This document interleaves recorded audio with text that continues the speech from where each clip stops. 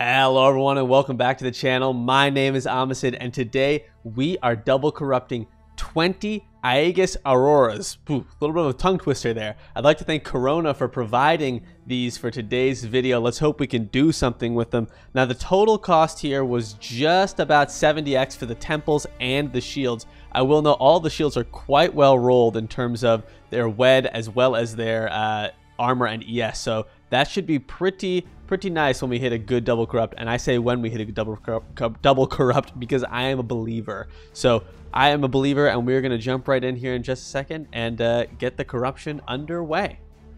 Alrighty, shield number 1. We're getting our poofs out of the way early. Mark my words. Mark my words. No more poofs. Alrighty, shield number 2.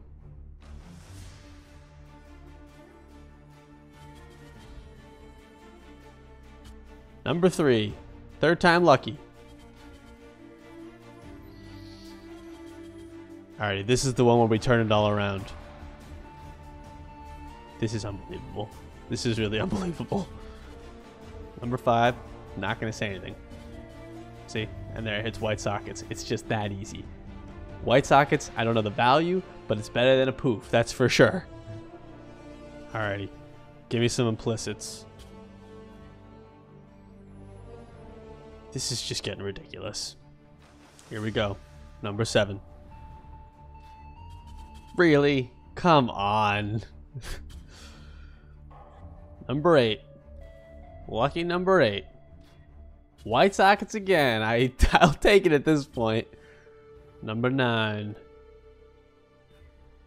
This is just insane, these odds. This is just ridiculous. Number 10. Halfway point. And it bricks, of course. All right, at this point, I'm just expecting a brick or a poof. See, then you're pleasantly surprised when you hit white sockets. Again, we're at number 11, and we still don't have any with implicits. It's crazy. Will we break the streak? Will we hit implicits? We will! Fizz taken as lightning and reduced damage to projectiles. I mean, that seems pretty good. Seems pretty good. We'll take a look, but seems pretty good at a glance. Can we keep the streak alive? We can! +2 aura. I imagine that's quite nice. But +2 Warcry probably pretty useless. But +2 aura could be pretty good. We'll check at the end. But we are on a streak. Check it. 2 in a row. Take that. Can we keep it going? We cannot. We cannot. Number 15. Aura gems and max block. This could be quite juicy. This could be quite juicy indeed. Number 16. Warcry gems again. It's the third one with Warcry gems, maybe? Second or third one with Warcry gems, but Fizz as fire is quite nice. So, seems pretty good. Number 17. We're on a good streak, so it had to end. It had to end. The final 3. Boom. 2 in a row. Of course. Of course. It's the way. Second to last. Okay. We're on the cold streak, so the last one can be best in slot. It's the way it goes. Last and hopefully not least. Bricked. But we got a bunch of good implicits to walk through, so let's go take a look at those right now.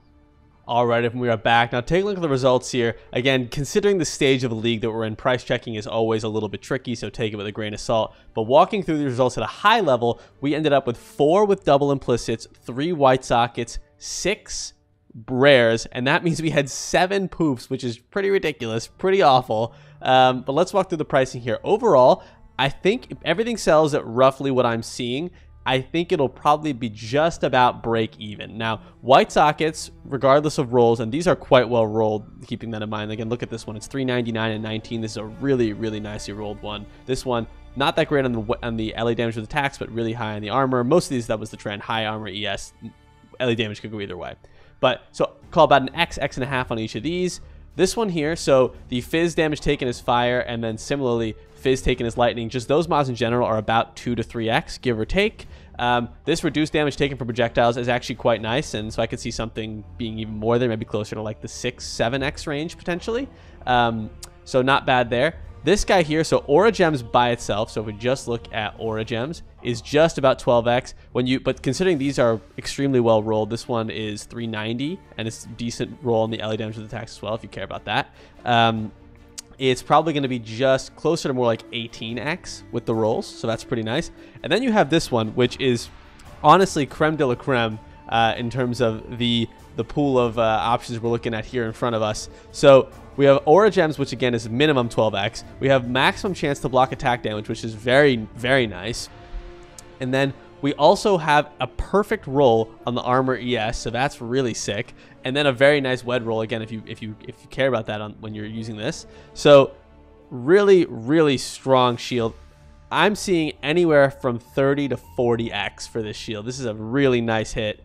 I think there are probably better options, but still, all things considered, quite nice. I mean, Aura AoE would probably be really nice. I don't know how much that one is, but I would assume a lot. But either way, really, really nice hit. So I think that it really depended on maybe these two, the sales price of these two. It would be about a break even, which is pretty good, again, considering we had 6 rares and 7 poofs. 13 out of the 20 turned into something that is useless for us. So I'll take that. Anyway, I hope you guys enjoyed this one, and I will catch you in the next one.